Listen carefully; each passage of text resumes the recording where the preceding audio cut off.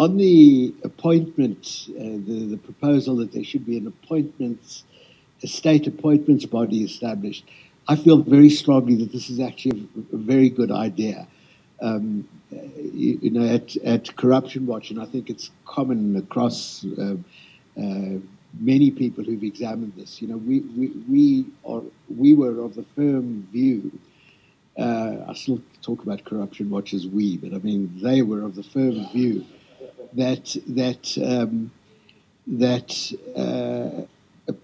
the appointment process was absolutely the key element in the state capture project.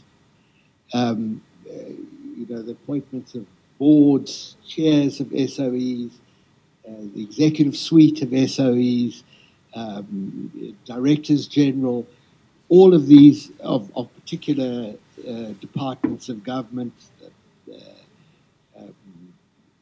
mining, for example, minerals and mining, precisely the kinds of departments that the Gupta targets in the state were interested in, were the appointments were made in such a way as to facilitate the state capture saga.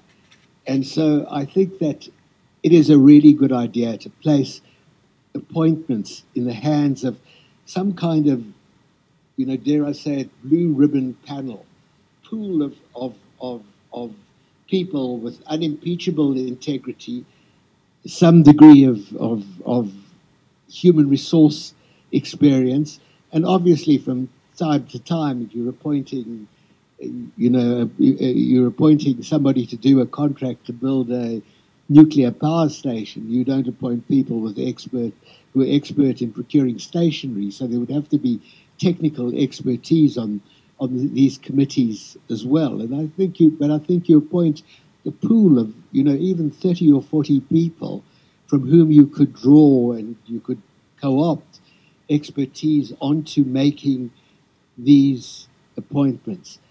I think that is an excellent recommendation, and I think should really be pursued.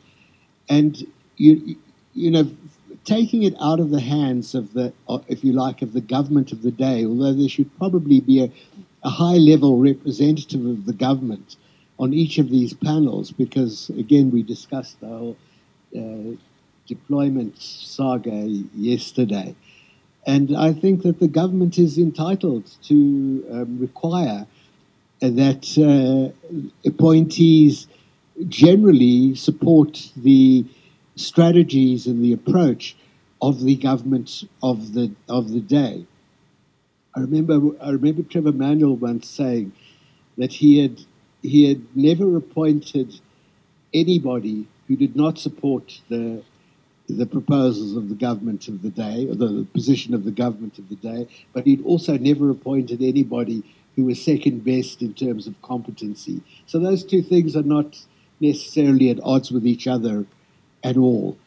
But I think it needs to be taken out of only the government of the day. Some of the recommendations of the Zondo Commission sort of rang alarm bells for me. Like, for example, they said appoint CEOs and chief financial officers.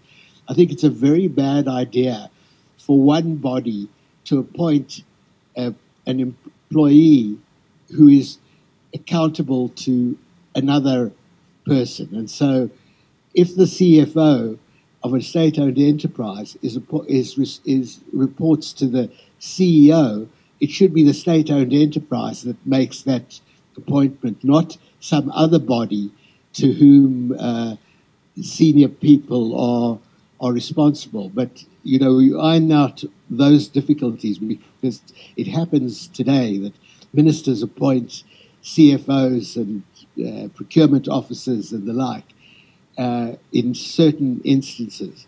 And the CEO then has no power in relation to them because he or she knows that they have the endorsement and the approval of the minister.